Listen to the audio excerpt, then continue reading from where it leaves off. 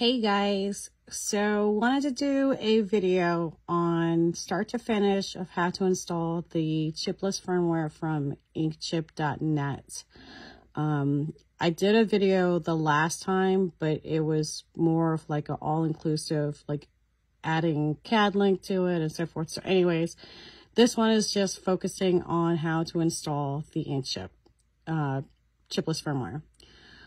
So this is their website. You're going to go to inkchip.net and you're going over to soft, where it's abbreviated for software, which is my assumption.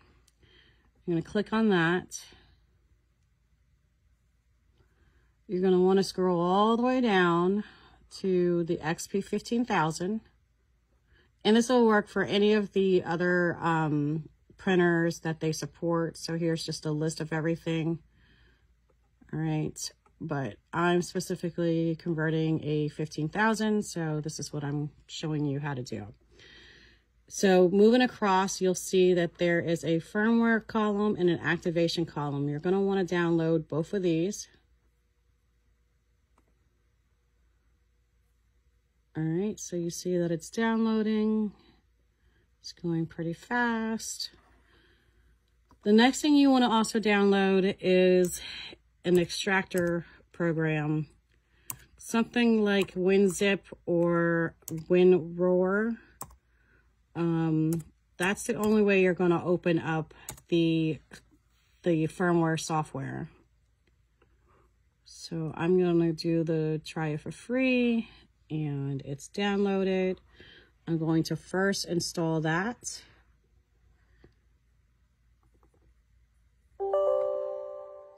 And just go through all the prompts, let that install.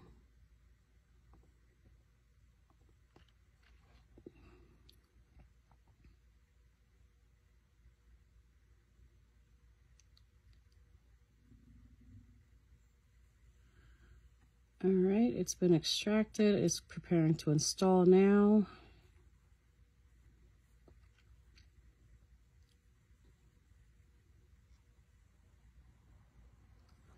All right, so it is now finished, and I hate all these pop-ups.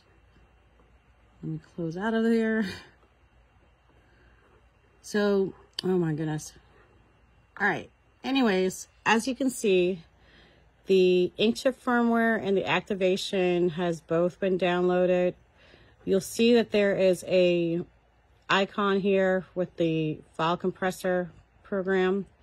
What I tend to do is I will go and do a click on it, do a right mouse click without changing the name, and then I am going to just download it here in a folder for Inkchip.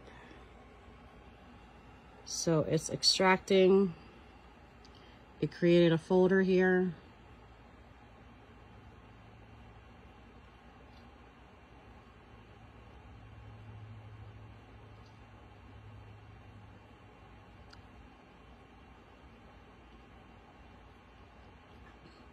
We're going to skip this.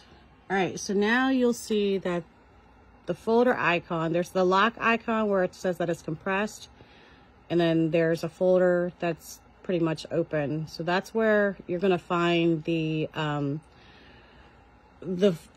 chipless firmware application. So I'm going to double click, go into the folder, and this is the file that I want to initiate the process. So I'm going to double click. It's asking me to confirm. I say yes. All right, so now the inkchip.net firmware application is open, and we're going to just walk through the process. I'm going to hit next. I'm going to go to agree, next again.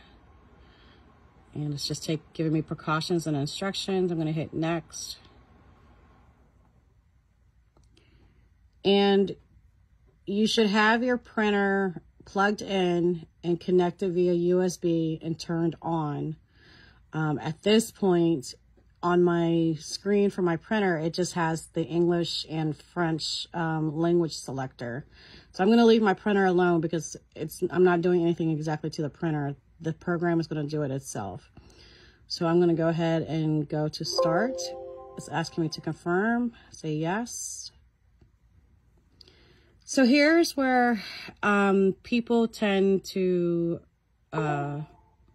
mess up when they're installing. You're going to want to wait and see at around 85%. You're going to do Control-Alt-Delete. At 71%, you'll see that it looks like it's stalling, but it's still doing its thing. The other thing you want to keep a watch for is the information down here. Right now it says waiting for printer to restart. But at 85%, this should change to firmware version confirmed. And we are at 85%, and this has been changed. So at this point, you want to go into your task manager and end the process. So you can bring up the task manager by doing Control-Alt-Delete, or you can just type in your search bar. And then you're going to want to select the Epson firmware updater and select end task. All right. So that's all for that, and believe it or not, that portion of it is done. So I'm going to go back to my downloads, and now I'm going to go to the inkchip.net activation tool. When you first open it, you'll see that it's all like in Russian. Don't freak out, and you'll probably get this pop-up. Basically what this translates to, not that I know Russian or anything, but it was just saying that it was updating and to restart the program. So I'm going to hit OK. It's going to go away. And I'm going to go back and reopen the activation tool. All right. So now that the activation tool, I can change it to English. You should be able to see your printer in the drop down. So I do want to add that before you get to this point, you need to download the Epson driver for your printer. Even if you plug and play it, meaning you take it out of the box and you connect them via USB, and it pops up on your screen or on your computer that there's a connection, the USB is going to always read that there's a new device being attached to the printer or to the computer. So you want to make sure that you download and install the Epson driver first. And then you're going to want to do this whole program rundown of installing the firmware and now putting in the activation. So once you do all that, your printer should come up. You're going to hit Activate Online. There's a pop-up window that comes up. This is where you put in your activation code. Inkchip.net sells their activation code for $55. I have them on my website at customdesignpress.com for $50. So it does save you $5. Anyways, I've already copied my code. I'm going to paste it in here and hit OK. And there you go. The activation code written successful. The printer is restarting. Please wait for the printer to restart. I'm just going to hit OK because I've heard all the noise that it's restarting. Now, one of the key things I want to point out is that you want to copy and paste this whole entire string. Okay, highlight it and then right mouse click and do a copy. So what I normally do is go into my sticky notes and I will put in this whole string just by pasting it in there. So this is your recovery code. Inkchip recovery code. All right, that's there. So basically what the recovery code does is each firmware gets applied to that specific printer. Okay, you'll see that there's a serial number attached to it. And so the code that I entered before ties to this printer serial number.